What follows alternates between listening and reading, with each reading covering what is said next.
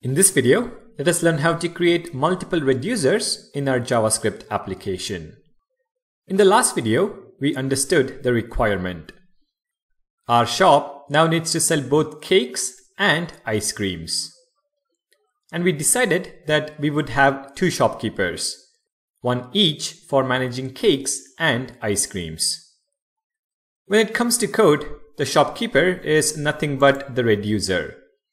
When we talk about having two shopkeepers, it translates to having two reducers in our code. If we quickly take a look, we can see that we have one reducer. The default value for the state parameter is the initial state, and it also accepts an action. Based on the two parameters, the new state, which is the updated number of cakes, is returned. Now what is required is to implement another reducer that does pretty much the same. Before we implement that though, I also want to show you how to work with a single reducer. On the initial state object, I'm going to add another property, number of ice creams, and set it to 20. Next, in the reducer, I will add another switch case, which is buy ice cream. So I'm going to copy this case and change it to buy ice cream. And we are going to return number of ice creams state.number of ice creams minus 1. Now let's define our action and action creator to buy an ice cream. At the top, const buy ice cream is equal to buy ice cream, and then the action creator, function buy ice cream. We're going to return an object with a type property set to buy ice cream.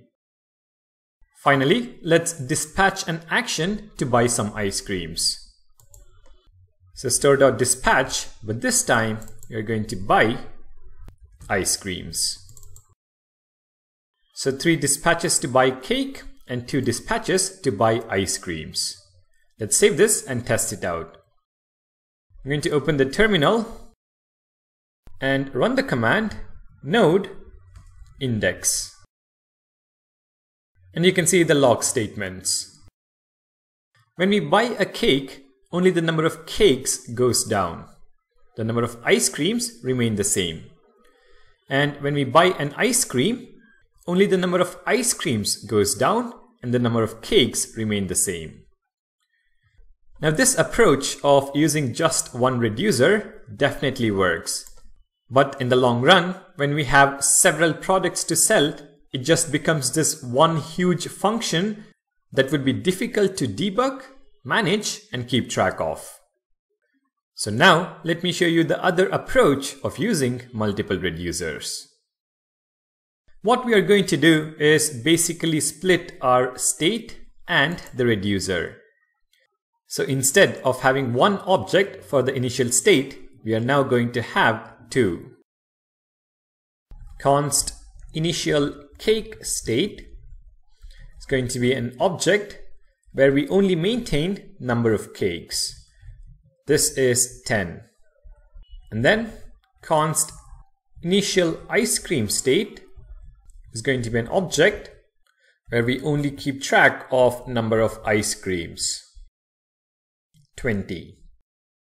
Similarly, we are going to split our reducer into two.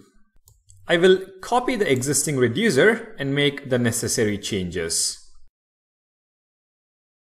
Reducer is going to be cake reducer, and the default value will be the initial cake state. I will also get rid of the switch case for buying an ice cream. Similarly, we are going to create our ice cream reducer as well. Again, I'm going to paste the original reducer function, change the name to ice cream reducer, change the state to initial ice cream state, and then remove the buy cake switch case. Finally, I'm going to comment out the old state and the reducer.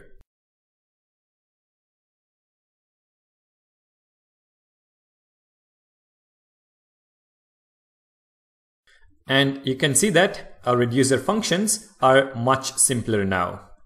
The cake reducer is only bothered about the cake state and the logic to update the cake state. It has nothing to do with ice creams. Similarly, the ice cream reducer is only bothered about the ice cream state and the logic to update the ice cream state. It has nothing to do with cakes. At this point, everything is going well, but when we take a look at our create store function, we see that there is a problem.